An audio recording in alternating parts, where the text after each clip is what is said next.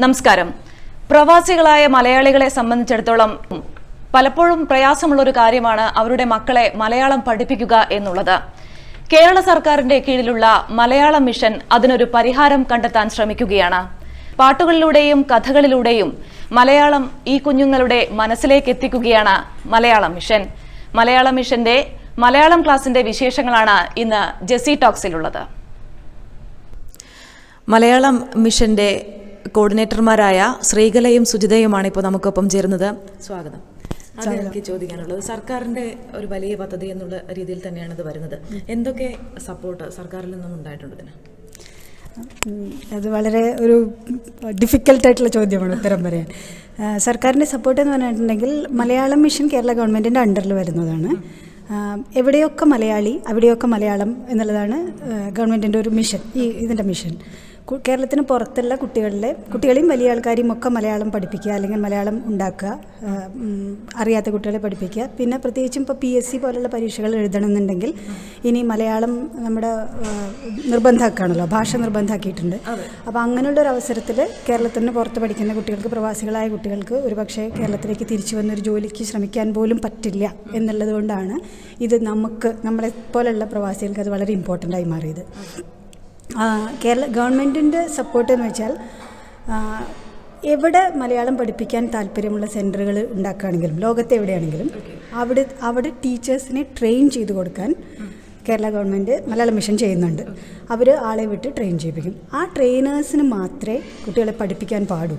അതാണ് അവരുടെ സ്പെസിഫിക് ആയിട്ടുള്ള ഒരു കാര്യം. അതിൻ്റെ റീസൺ എന്താണെന്ന് വെച്ചാൽ സാധാരണ നമ്മളൊക്കെ മലയാളം പഠിക്കുമ്പോൾ അങ്ങനെ ഒരു വ്യവസ്ഥാപിത രീതി ഉണ്ടായിരുന്നു. ഈ കാക്ക അങ്ങനെയല്ല ഇപ്പം മലയാളം മിഷൻ പഠിപ്പിക്കുന്നത്.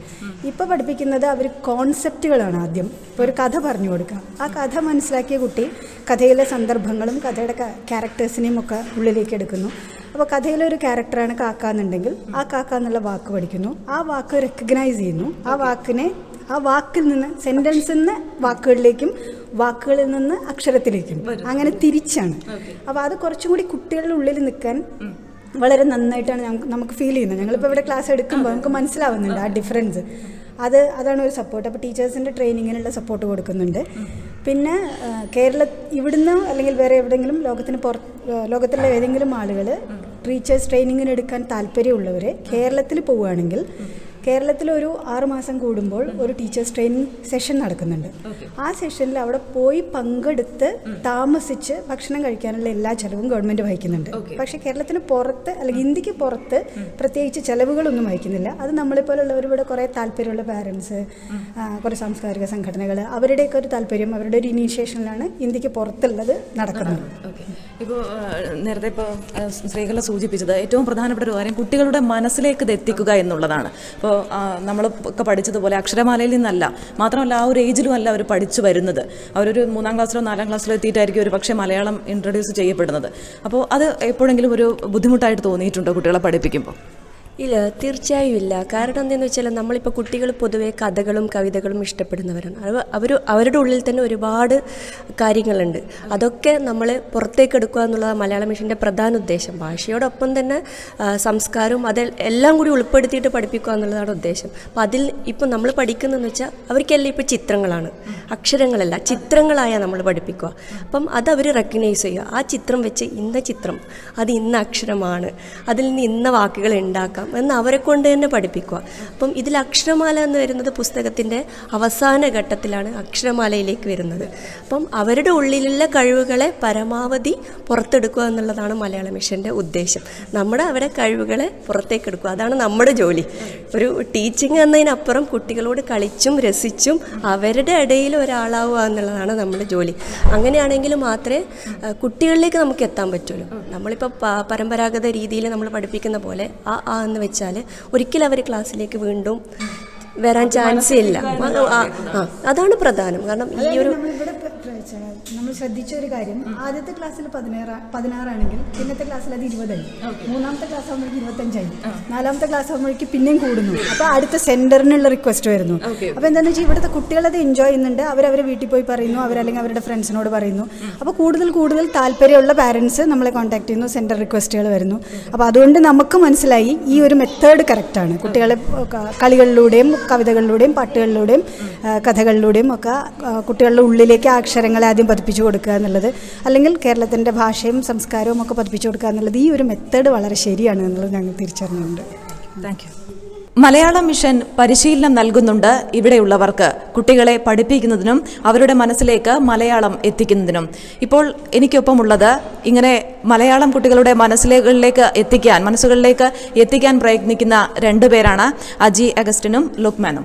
ആദ്യം സർ, എനിക്ക് ഏറ്റവും പ്രധാനമായിട്ട് ചോദിക്കാനുള്ളത്, നേരത്തെ സ്ത്രീകളോടൊക്കെ സംസാരിച്ചപ്പോൾ അവർ പറഞ്ഞിരുന്നു കുട്ടികളുടെ മനസ്സിലേക്ക് മലയാളം എത്തിക്കുക എന്നുള്ളതാണ് ഏറ്റവും പ്രധാനമെന്ന്. എപ്പോഴെങ്കിലും അതൊരു പ്രയാസകരമായിട്ടുള്ളൊരു ജോലിയായിട്ട് തോന്നിയിട്ടുണ്ടോ? ഇല്ല, സാധാരണഗതി കുട്ടികൾ ഇപ്പോൾ അവരുടെ ഒരു ട്രഡീഷണൽ മെത്തഡോളജിയിലാണ് അവരുടെ അധ്യാപനം നടക്കുന്നത്, സ്കൂളുകളിലായാലും മറ്റ് ഇതര മേഖലകളിലായാലും. പക്ഷേ മലയാളം മിഷന് പിന്നെ ടീച്ചിങ് മെത്തഡോളജി തന്നെ വളരെ ഡിഫറെൻ്റ് ആയിട്ടുള്ളതാണ്, വ്യത്യസ്തമായ മെത്തഡോളജിയാണ് ഉപയോഗിക്കുന്നത്. കഥകളിലൂടെയും പാട്ടുകളിലൂടെയും ഒക്കെ അവരുടെ ഹൃദയങ്ങളോട് എത്തിച്ചേരാൻ ശ്രമിക്കുന്നത്. വരും നമുക്ക് കുട്ടികളെ സംബന്ധിച്ച് വളരെ ആസ്വാദ്യമായിട്ട് നമുക്ക് തോന്നുന്നുണ്ട്, ആസ്വാദ്യകരമായിട്ട് ഇൻട്രസ്റ്റിംഗ് ആയിട്ട് തോന്നുന്നുണ്ട്. അവർ ഓരോ ദിവസവും നമുക്ക് എല്ലാ ദിവസവും ക്ലാസ് വേണമെന്ന് പറയുന്ന തരത്തിലോട്ടാണ് കാര്യങ്ങൾ മാറിക്കൊണ്ടിരിക്കുന്നത്. ഓരോ ദിവസവും അടുത്ത ദിവസം എപ്പോഴാണ് ക്ലാസ് എന്ന് ആലോചിച്ച് ഓരോ ദിവസവും നമ്മുടെ കുട്ടികളുടെ എണ്ണം കൂടിക്കൊണ്ടിരിക്കുകയാണ്. നമുക്ക് പ്രത്യേകിച്ച് തന്നെ ബുദ്ധിമുട്ടായിട്ട് തോന്നുന്നില്ല. ലുക്മാൻ, ഏറ്റവും പ്രധാനപ്പെട്ട ഒരു കാര്യം കുട്ടികളുടെ മനസ്സുകളിലേക്ക് മലയാളം എത്തിക്കുക എന്നുള്ളതാണ്. അപ്പോൾ ഏതെങ്കിലും തരത്തിൽ ഇപ്പോൾ ചിന്തിക്കുന്നത് പലപ്പോഴും ഇവിടുത്തെ കുട്ടികൾ ഇംഗ്ലീഷിൽ തന്നെയായിരിക്കും, അത് മലയാളത്തിലേക്ക് എത്തിക്കുക എന്നുള്ളത് ഈ പാട്ടുകളിലും കഥകളിലൂടെയും തന്നെയാണോ, അങ്ങനെ തന്നെയാണോ ടീച്ചിങ് മെത്തേഡ് എടുക്കുന്നത്? അങ്ങനെ തന്നെയാണ്. ഇവിടെ നമ്മൾ സാമ്പ്രദായികമായിട്ടുള്ള ഒരു തറാപറ എന്നൊക്കെ പറഞ്ഞിട്ട് നമ്മൾ സ്കൂളിൽ പഠിച്ചു വരുന്ന മലയാളം പഠിപ്പിക്കുന്ന രീതിയിൽ നിന്ന് മാറിയിട്ട് കുട്ടികളെ ആദ്യം മലയാളത്തിൽ ചിന്തിപ്പിക്കുക. നമ്മൾ ചിത്രങ്ങളും കഥകളും ഒക്കെ കൊടുത്തിട്ട് അതിനകത്ത് കുട്ടികൾ കൊണ്ട് അവരുടെ കഥകൾ പറയുക, അവരുടെ പാട്ടുകൾ പിടിക്കുക, അവരുടേതായിട്ടുള്ള കളികൾ ആ ചിത്രങ്ങളിൽ നിന്ന് ഉണ്ടാക്കുക. എന്നാൽ അതിൽ നിന്ന് നമ്മൾ പഠിക്കുന്ന ചില വേർഡുകൾ, ചില വാക്കുകളൊക്കെ അവർ മലയാളത്തിൽ, പല വാക്കുകളുടെ മലയാളം അവർക്ക് അറിയില്ല, അപ്പം അവർ ഇംഗ്ലീഷിലായിരിക്കും പറയാം, നമ്മളത് മലയാളത്തിൽ തിരുത്തി കൊടുക്കുക, അവർ മലയാളത്തിൽ കൂടുതൽ സംസാരിക്കാൻ പ്രേരിപ്പിക്കുക എന്നുള്ളതാണ് ആദ്യത്തെ സ്റ്റെപ്പ്. അത് കഴിഞ്ഞിട്ട് അവർ പറയുന്ന ചില വാക്കുകളൊക്കെ നമ്മൾ അക്ഷരങ്ങൾ പരിചയപ്പെടുത്തുക എന്നുള്ള രീതിയിലുള്ള, അല്ല അക്ഷരങ്ങൾ അവരെ കൊണ്ട് നിർബന്ധിച്ച് പഠിപ്പിക്കുന്നില്ല. അവർ പറയുന്ന എഴുതാൻ അറിയാവുന്ന കുട്ടികളുണ്ട്, അല്ലാത്ത കുട്ടികളുണ്ട്, നമ്മൾ ബോർഡിൽ എഴുതുന്നുണ്ട്, അവരെ അക്ഷരങ്ങളിലേക്കൊക്കെ ഒരു പരിചയം ഉണ്ടാക്കി. ഇതൊക്കെയാണ് നമ്മൾ അക്ഷരങ്ങൾ, ഇങ്ങനെയൊക്കെയാണ് നമ്മൾ എഴുതുന്ന രീതി, നമ്മുടെ ലിപി ഇങ്ങനെയാണ്. നമ്മളത് ബേസിക് ആയിട്ടുള്ള അക്ഷരമാലാക്രമത്തിൽ പഠിപ്പിക്കാതെ അവർ പറയുന്ന വാക്കുകൾ, അവർക്ക് പരിചയമുള്ള വാക്കുകളിൽ നിന്ന് പഠിപ്പിക്കുക, അവരെ കൊണ്ട് മലയാളം സംസാരിപ്പിക്കുക, അവരെ കൊണ്ട് മലയാളത്തിൽ ചിന്തിപ്പിക്കുക, അങ്ങനെയുള്ളൊരു പ്രൊസീജിയറാണ് മലയാളം മിഷൻ ഉദ്ദേശിക്കുന്നത്.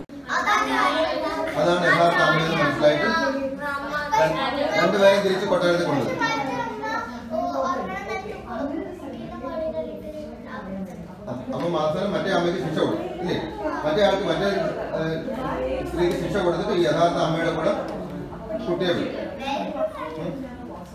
മനസ്സിലായോ? മനസ്സിലായോ? ഇതിനകത്ത് എത്ര വേർഡുകൾ നിങ്ങൾ പഠിച്ചു, എത്ര വാക്കുകൾ പഠിച്ചത്? പഞ്ചി, അമ്മ, പുഴ, രാജാവ്, റാണി, മന്ത്രി, രാജ്യം, പുഴ. ഒരു രാജ്യത്ത് എന്തൊക്കെ ഉണ്ടാവും? രാജ്യം എന്ന് പറയുമ്പോഴത്തേക്ക് വീടുണ്ടാവും. കുറച്ച് രക്ഷിതാക്കളും നമുക്കൊപ്പം ചേരുന്നുണ്ട്, അവർക്ക് എന്താണ് പറയാനുള്ളതെന്ന് നോക്കാം. ഏറ്റവും പ്രധാനമായിട്ട് ഞാനിപ്പോൾ നേരത്തെ ഒക്കെ സൂചിപ്പിച്ചത് തന്നെയാണ്, മലയാളം മനസ്സിലേക്ക് എത്തിക്കുക എന്നുള്ളതാണ് ഏറ്റവും പ്രധാനപ്പെട്ട ഒരു കാര്യം. എങ്ങനെയാണ് ഈ ക്ലാസ്സിലേക്ക് വന്നതിന് ശേഷം അവർക്ക് കൂടുതലൊരു താല്പര്യമുണ്ടോ മലയാളത്തോട്? കുട്ടികൾക്ക്, എൻ്റെ കുട്ടികളുടെ കാര്യം പറയുകയാണെങ്കിൽ അവർ നോർത്ത് ഇന്ത്യയിൽ പഠിച്ചിട്ട് ഇവിടെ വന്നതാണ്. ഇവിടെ ആക്ച്വലി ഇവർക്കൊരു സുവർണ അവസരമാണ്. മലയാളം എന്താണെന്ന് പോലും അറിയാതെ ഇവർ സെക്കൻഡ് ലാംഗ്വേജ് ഹിന്ദി എടുത്തിങ്ങനെ പഠിച്ചുകൊണ്ടിരിക്കുകയാണ്. അപ്പോൾ ഇവർ ആദ്യമൊക്കെ ബുദ്ധിമുട്ടുകൾ പ്രകടിപ്പിച്ചു, ക്ലാസ്സിന് എന്തിനു വേണ്ടി പോകണം, അഡീഷണലായിട്ട് ഒരു ബേർഡൻ എന്തിനു എടുക്കണമെന്നൊക്കെ. പക്ഷേ മലയാളത്തെക്കുറിച്ച് നമ്മൾ പറഞ്ഞു കൊടുത്തപ്പോൾ, അപ്പോൾ ഞാൻ എൻ്റെ മക്കളോട് പറഞ്ഞു കൊടുത്തു, നീ ലോകത്തിലെ ഏറ്റവും വലിയ ഇതിഹാസങ്ങൾ രചിച്ചിരിക്കുന്ന ഒരു വലിയ ഭാഷാ ശൃംഖല, ഒരുപാട് അതികായകന്മാരായ സാഹിത്യകാരന്മാരും കലാകാരന്മാരുമുള്ള ഒരു ഭാഷ പഠിക്കാതിരിക്കുവാണെങ്കിൽ ജീവിതത്തെ സംബന്ധിച്ചുള്ള ഏറ്റവും വലിയ നഷ്ടമായിരിക്കും. അപ്പം അങ്ങനെ ഒരു തിരിച്ചറിവ് അവർക്കുണ്ടായതിനു ശേഷം അവർക്ക് ക്ലാസ്സിനോട് വരാനും, അതുപോലെ തന്നെ ഈ ടീച്ചിങ് മെത്തേഡ്, നമ്മൾ കഥകളിലൂടെയും കളികളിലൂടെയും പഠിപ്പിക്കുന്ന ഒരു മെത്തേഡും കുട്ടികൾക്ക് വളരെ ഇഷ്ടമാണ്.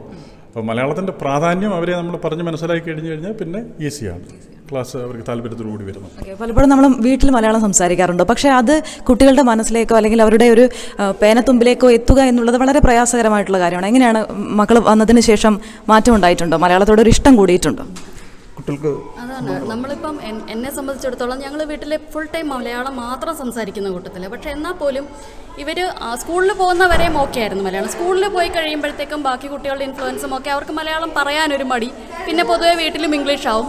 നമ്മളോട് സംസാരിക്കുന്നതും നമ്മൾ മലയാളത്തിൽ പറഞ്ഞാലും അവർ ഇങ്ങോട്ട് ഇംഗ്ലീഷിൽ സംസാരിക്കാൻ തുടങ്ങി. അപ്പോൾ അതെങ്ങനെയെങ്കിലും ഒന്ന് മാറ്റണം. അപ്പോൾ നമ്മൾ വീട്ടിൽ വെക്കേഷൻ പോകുമ്പോൾ എൻ്റെ അമ്മ ടീച്ചർ, അപ്പോൾ അമ്മ മലയാളം പഠിപ്പിക്കും. അത് ഒരു ഇച്ചിരി സമയം മലയാളം പഠിക്കും. പിന്നെ വെക്കേഷൻ കഴിഞ്ഞ് ഇവിടെ വരുമ്പോൾ അത് ഫുള്ളി മറക്കും. നമുക്കായാലും ഈ സ്കൂളിലെ ബിസി ഷെഡ്യൂളിനിടയ്ക്ക് ഈ മലയാളം കൂടെ പഠിപ്പിക്കാനൊരു സമയം കിട്ടുന്നില്ല.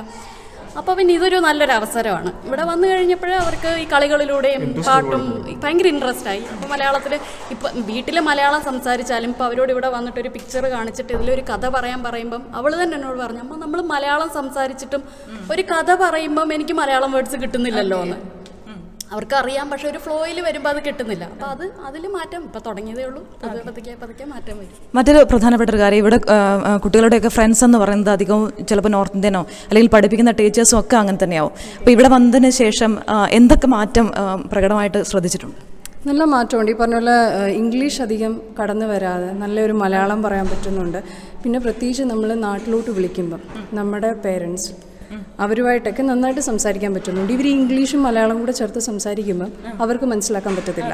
അപ്പം നല്ലതായിട്ട് മലയാളം സംസാരിക്കുമ്പം അവർ തമ്മിലുള്ളൊരു കോൺവെർസേഷൻ എന്ന് പറയുന്നത് ഇച്ചിരൂടെ ഈസി ആവും. മറ്റേ ഇവർ ഇംഗ്ലീഷും മലയാളം കൂടെ ചേർത്ത് പറയുമ്പം അവിടെ അവർക്ക് മനസ്സിലാവത്തില്ല. അപ്പോൾ ഇത് ഇങ്ങനെ മലയാളം പഠിക്കുന്നതുകൊണ്ട് ഇങ്ങനെയൊക്കെയുള്ള ഒത്തിരി ഗുണങ്ങളും ഉണ്ട്. അത്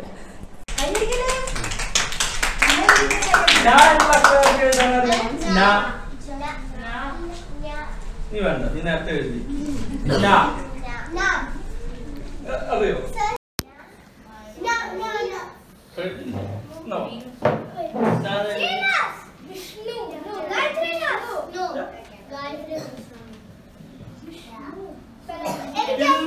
നമ്മൾ പഠിച്ചിരുന്നു എന്നുള്ള അക്ഷരം.